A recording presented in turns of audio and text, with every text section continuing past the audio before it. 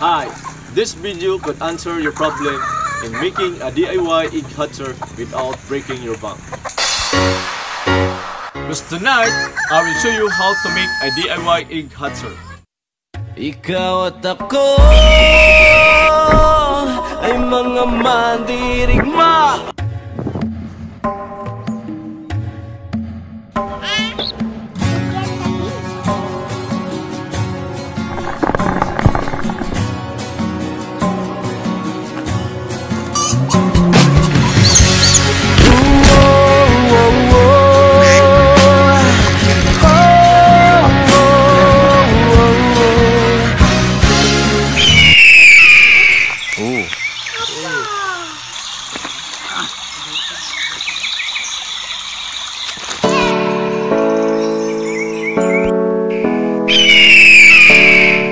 I'm Louie of Nature's Living.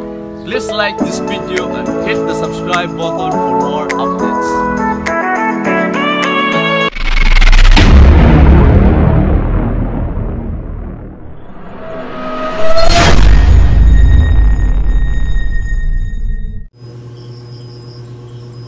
Magandang gabi po.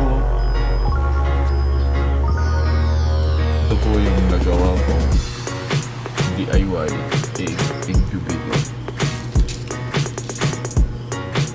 Bali, ano to? 60 capacity sa taas, 60 sa baba. So, ano lahat to? 20 egg capacity. Tapos, ngayon, tinanggal ko muna yung lagayan dito sa taas dahil sinukatan ko para sa gagawin ko dun sa egg hatcher. Doon ako magbabase ng sukat. Pagkatapos ko gumawa ng egg hatcher, ibalik ko rin din yung tulad dito, balik ko dito. Tapos dito yung gagawin kong egg hatcher. Yung lagayan ng tubig ko para sa humidity, yung dalawang container, ililipat ko dito sa gilid. Tapos yung maliit na egg hatcher dito rin sa baba, yung malapad dito sa taas hanggang loob. Ayun, ang temperature niya ay 37.8. Mamayat mag-auto stop na to. Ito pala yung yung bar, kabilya ng ginawa ko para magiging semi-automatic siya yung pag-iikot ng mga itlog.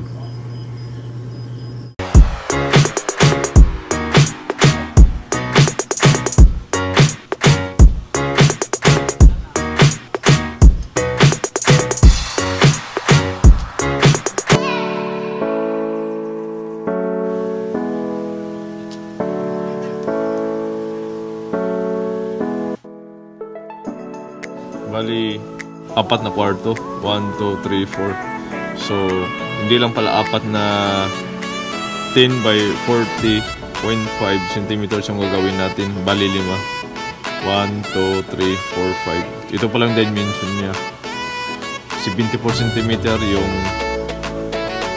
yung dito yung sa harap, yung nakaharap sa may pinto. Yung sa gilid niya, 40.5. Tapos yung taas niya, 10 cm. Bali, may mga butas siya para yung airflow, yung air circulation ay tuloy-tuloy pa rin, walang hindrance na hindi makaikot yung init na hangin sa loob ng incubator. Bali, ito ay 1/2 by 2 inches na kahoy yung sa harap. Tapos screen na yung dito sa harap. Para kahit nasa labas tayo ng incubator, doon sa glass, makikita natin kung may napipisa na ng mga itlog. Bali, yung sukat, yung taas niya ay 10 cm. May minarkahan ako dito dalawa. Ngayon, bali 4 na kwarto ng hatcher yung gawin natin. So 10, 20, 30, 40. Ano din dito? 20, 30,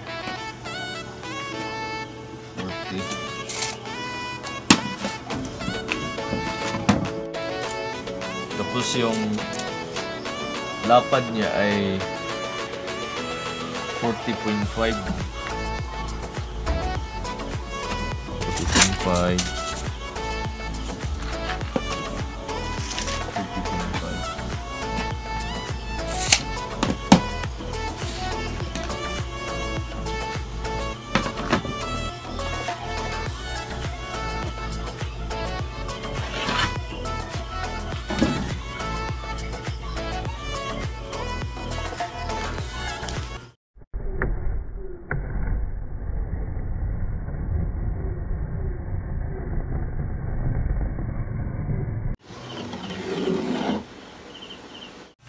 Guys, bali ito na pala yung initial na nagawa natin sa egg hatcher. Bali yung dimension, yung naputasan ko lang iba, yung dimension pala ng butas ay sukatin natin. 3 cm by 2.5 cm. Bali yung pang division natin na sukatan ko na rin, nalagyan ko na rin ng lapis para bubutasan. Bali ito lang yung ilalagay natin mamaya dito. Ganun.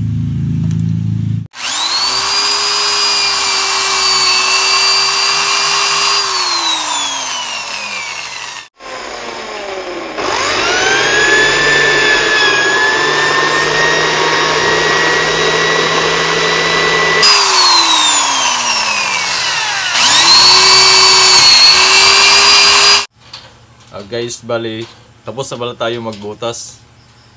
Tapos inasimbol na natin yung division niya. Ang unang ginawa ko sa pag-division, ginamitan ko muna ng glue gun. Ginanon para mag-steady, tapos sinold ko muna. Ganon din dito. Nung medyo tumigas na siya, saka ko pag ginamitan ng pako. Dahil mahirap mag-straight nito o mag-ayos kung ikaw lang mag-isa. Tapos ngayon, nung nasimbol ko na, nilihan natin, nilinis gamit yung 120.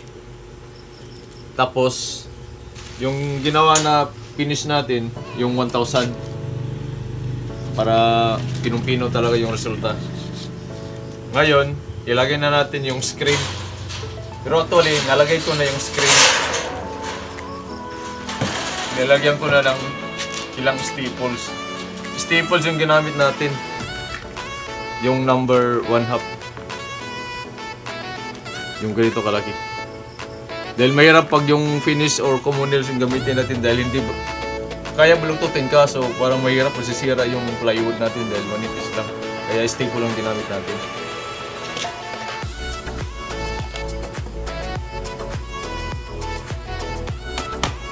Dandahan lang para hindi mabasag.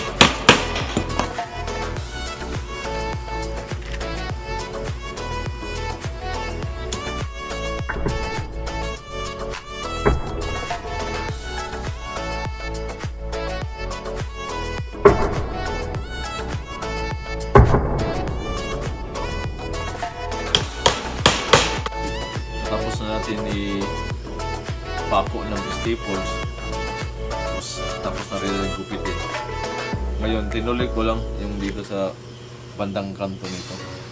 Hindi ko na sa pinutol dahil para mas matibay. Tsaka para hindi rin maksaya sa staples.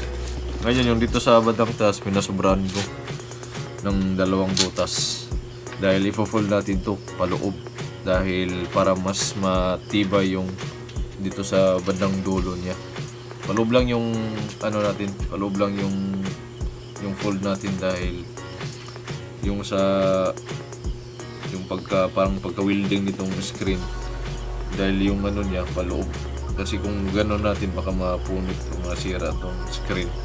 Tapos tsaka hindi naman matalas yung dulo ng screen kaya hindi naman masugatan yung sisiw. Kaya ngayon i-fold na natin.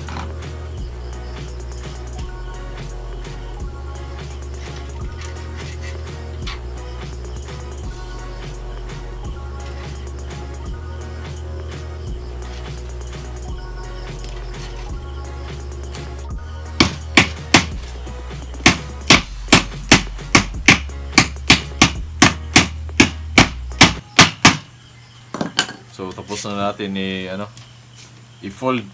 Tapos ngayon nilagyan ko ng pako. Kahit 5 lang para mas matibay siya. Tapos ngayon lagyan na natin ng staple.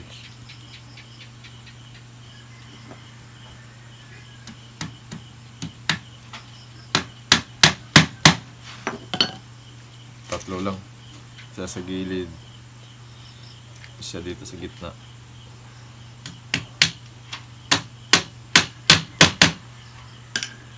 Isa rin dito sa kabilang gilid.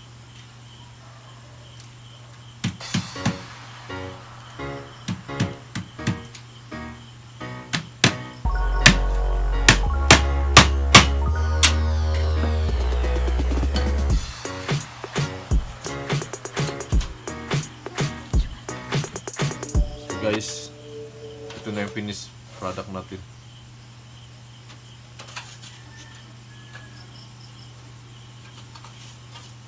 Tapos bukas ilagay na natin yung itlog dito sa ginawa nating DIY egg hatcher.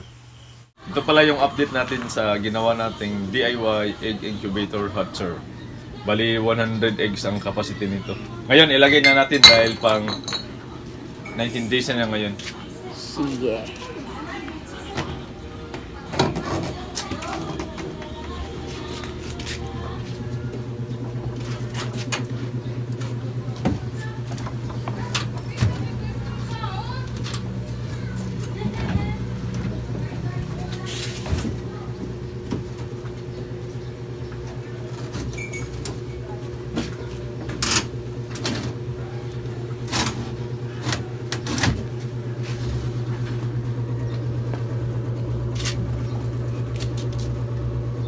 Ito pala yung ililipat natin na itlog.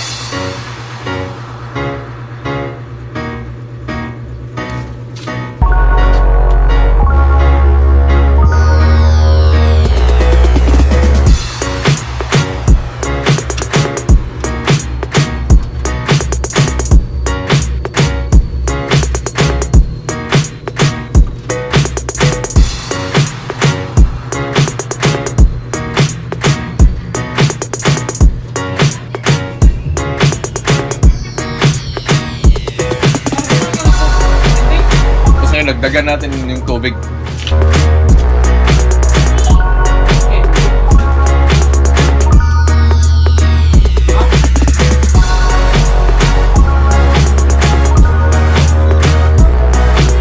mas marami yung tubig. Mas mataas ang humidity niya pag hatching time.